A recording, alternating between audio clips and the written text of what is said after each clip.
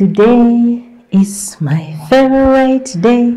He made it a special day. I love tomorrow, yesterday, but today is my favorite day. I hope it's your favorite day. Do you like today? It's your teacher, Annunciata. Welcome to Easy Elimu, Learning Simplified. Wow. Writing time, telling time. We've done time and again, and here we are again. We want to write time. Do you remember we said when you look at the clock face, that clock face has 12 numbers, and each of this number represents 5 minutes. From here to here, this is 5 minutes. From here to here gives you another 5 minutes. So they'll go like that: 15, 20, 25. Then you have 30, 35, 40, 45, 50, 55, and then we go to 60. And that's why we say an hour makes 60 minutes. So our clock face is divided into 4 main things. When you look at this is a full orange. And if I happen to cut it into 2 equal parts, I'll make this as a half. So anytime the long hand is at 30, it means it is half past. What if I share the orange into 4 equal parts? So anytime we are now at 15 or 45, we're talking about quarter. And this one is also quarter. But now, what determines if it's quarter to or quarter past? We're talking about quarter past when it's at 15 and quarter to when it is at 45. What do we mean? Anytime you're on this side, we are saying we have just passed some 15 minutes to the time. But here we are remaining with 15 minutes to the o'clock time. From o'clock to 15, we are saying that is quarter past. We have passed the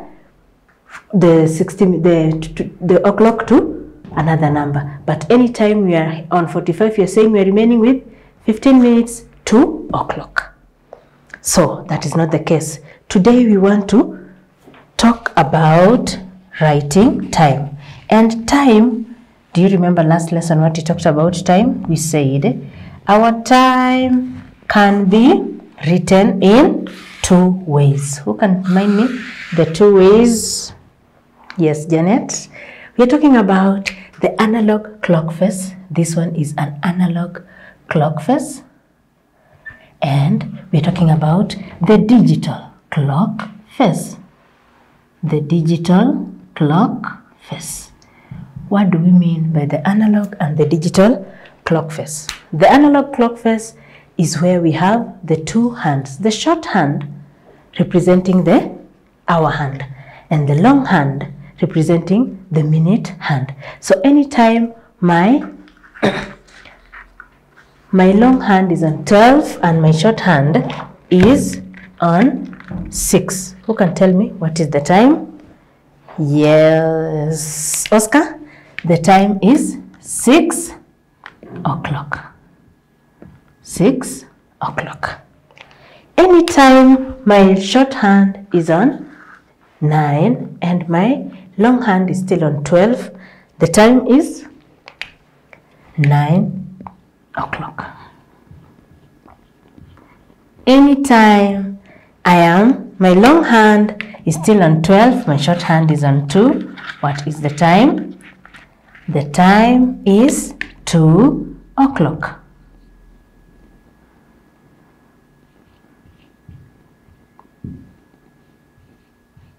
Now, what if I'm told to write the same time into the digital way?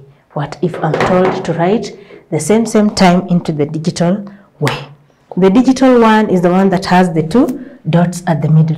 And the o'clock in the digital clock face is represented by 0, 0. So, for example, I've been told indicate 6 o'clock on the digital clock face. Show us 6 o'clock on the digital clock face. let's see. I've been told to indicate 6 o'clock on the digital clock face. How will it be like? So we have said o'clock is represented by 00 on the digital clock face. And then I now write the hour, which is 6. So on the digital clock face, my 6 o'clock will look like this.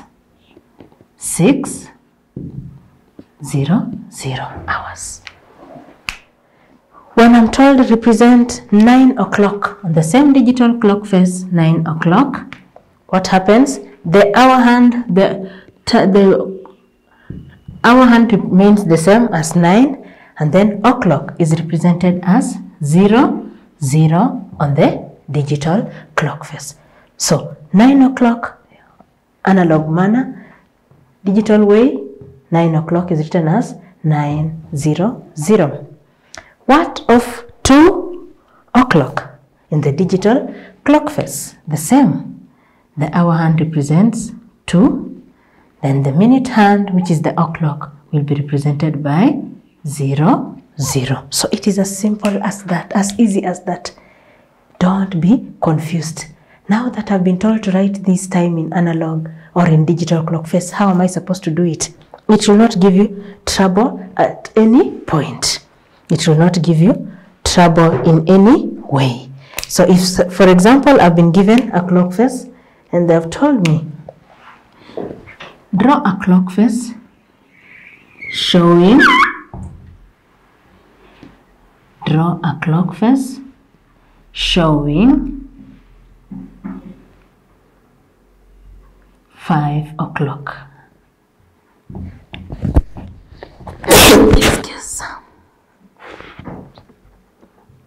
So I'm told draw a clock face. We've said the minute hand will always remain at 12, and then the hour hand will be pointing at 5 o'clock. Now, what if I'm told to show the same time in the digital clock face? I'll come and draw the digital clock face.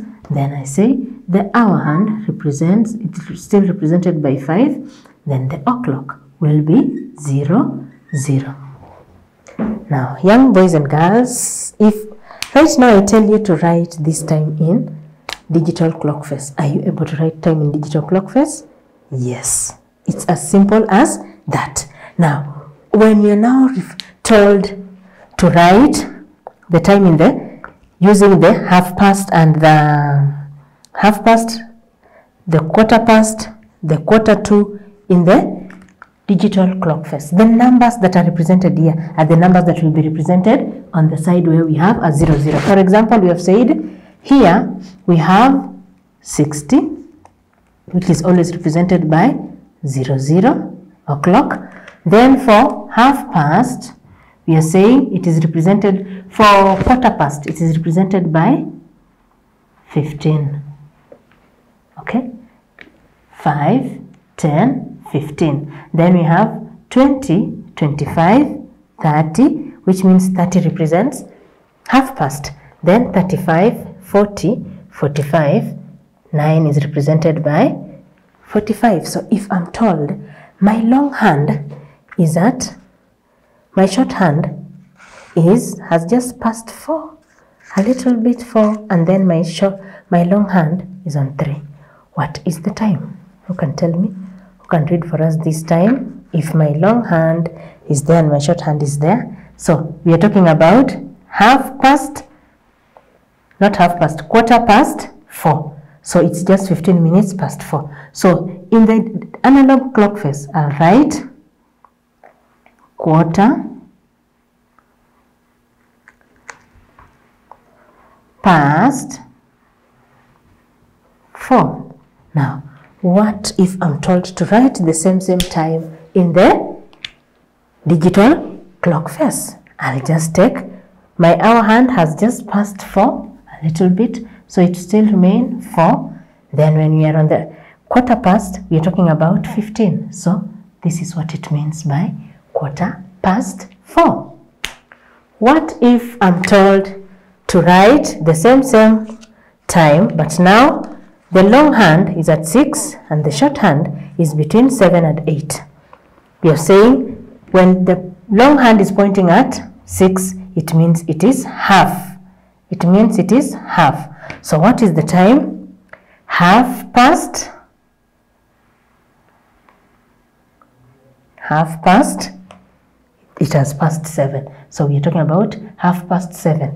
What if I'm told to represent the same number using the digital clock face? I'll still use my hour hand, which is 7. Then we are talking about half past represented by how many?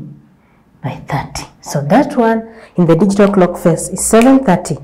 In the analog clock face, it will be half past 7. The same way, if I'm told to write, yes, we talked about 45 representing quarter to. 45 representing quarter to. Someone was asking, when do we know that this one is past and this one is to? When you look at the alphabet, look at the alphabet. Look at sound P. Are you seeing letter P? Letter P comes first in the alphabet, then Q, then T. So what happens here is the past comes first before the T.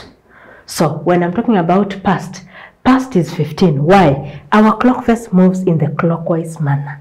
Clockwise manner. We don't go, this is anti-clockwise and this is clockwise. So our clock face normally moves in the clockwise manner. So we are going like this. So when you're moving the clockwise manner, we'll come to P, then we go to Q, T, P, Q, R, S, T. So that's why past comes first, then the two comes the second. I hope you have now learned something new there. So when you're talking about quarter to, my long hand is at 9 and my short hand is just next to 11. That one represents quarter to 11. We are heading to, we are walking towards, not behind. So we are reading using the hour hand that is in front of us. So what happens here is you're coming to take the hour, which is 11, and then we are talking about quarter to represented by 45 minutes. And that is exactly what will happen. This is my analog clock face and this is my digital time readings. Any question up to there? Any problem? Who needs more clarification about the analog clock face and the digital clock face? So I hope all of us are now as per. Depending on which question you've been asked, we'll be able to tackle any question. I want to wish you well and I hope I'll see you in the next lesson. Bye.